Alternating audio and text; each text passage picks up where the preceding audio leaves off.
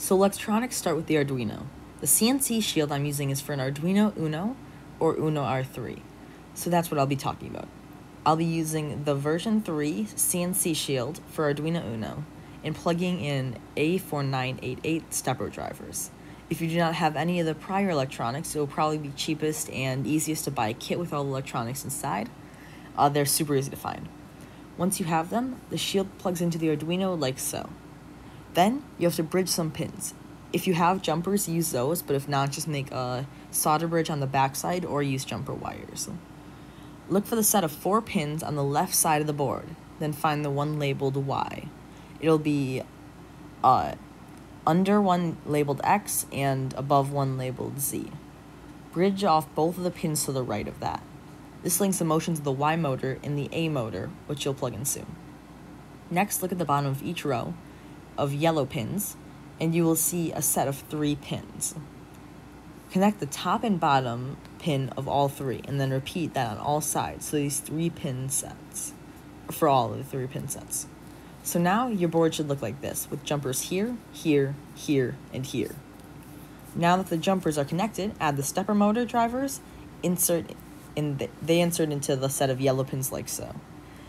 After that, it's time to wire the power. Use some wires to connect the positive and negative terminals on the shield to a standard 12-volt jack. Power supply should plug into the wall, be 12 volts, and about 2.5 to 3.5 amps. I had an old transformer from some random electronic thing, so I just cut off the jack and wired on the correct one. Please be careful while doing this. Anything with large amounts of current running through it and or plugging into an outlet is inherently dangerous. The last step is to plug in the stepper motors. Plug one from the y-axis into the y, and the other one from the y-axis into the a-axis. That's why we linked the 2 earlier. Plug the x-axis into the x, and the z-axis into the z.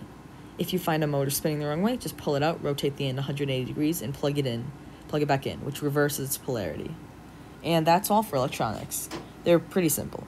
If you want, you can wire a relay into the Dremel circuit and turn the Dremel on and off electronically, although that's not necessary.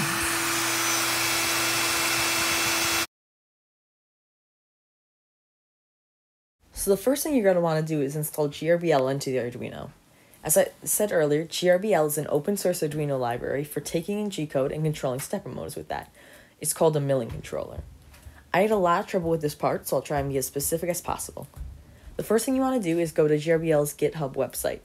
Find the newest version and hit download as a zip file. Then open it with whatever applications you use to view zip files. For me, it's WinRAR. If you don't have anything for that, then just save the file where you can easily find it.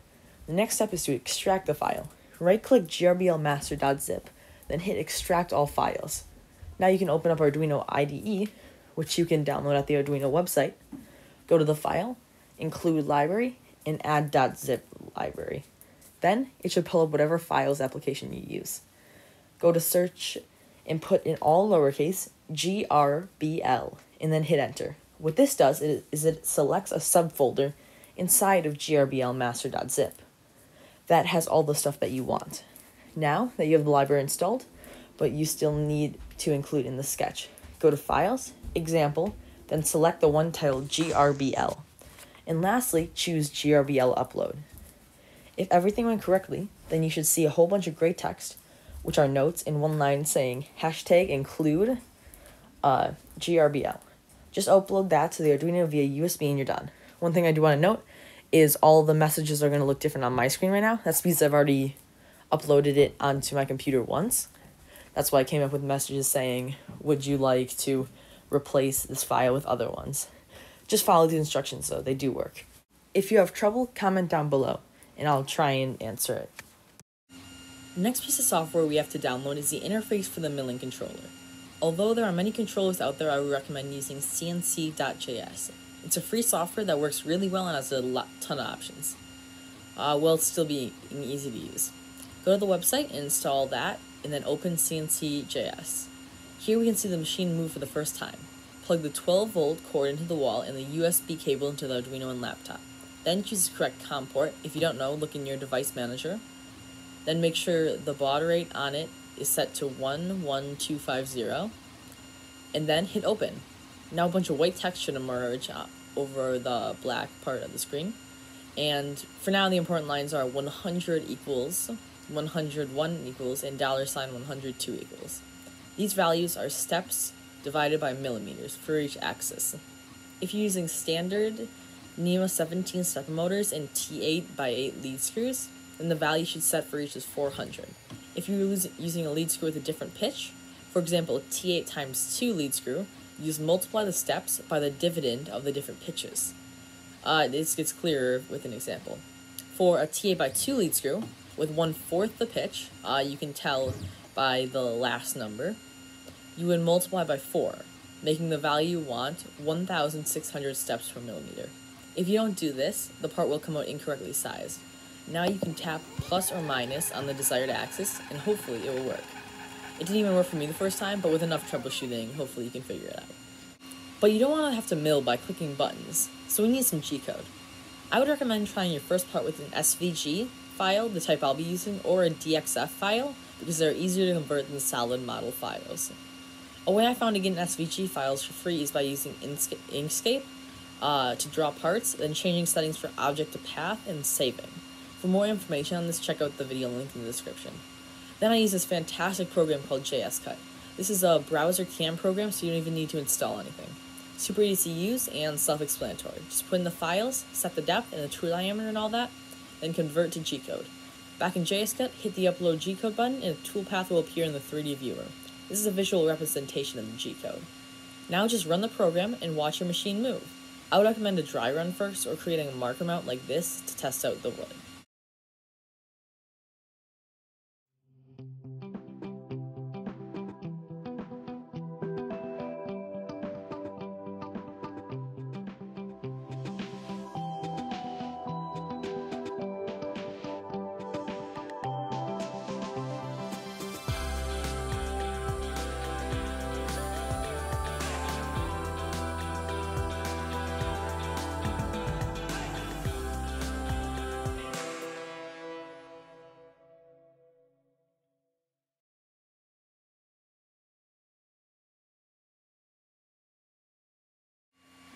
Now before I cut wood, I became unsure of its structural integrity, mostly because I don't have linear bearings added.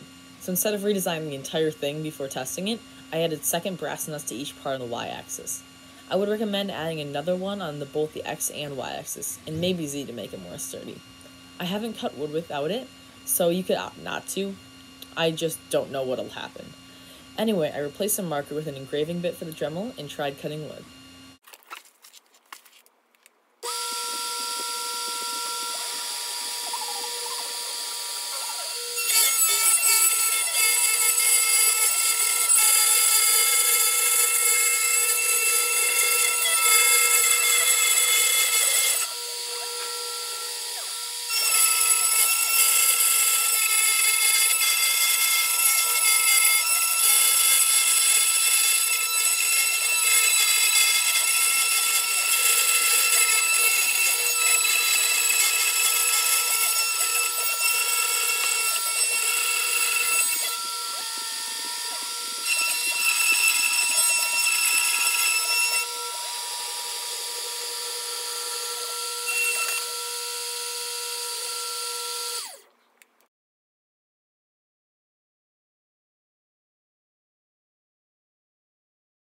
I was so happy with these results, as everything seemed to be precise and strong during and after I milled it. To test for precision, I ran the code once again, once it was done, just setting it to cut deeper and it re-engraved perfectly.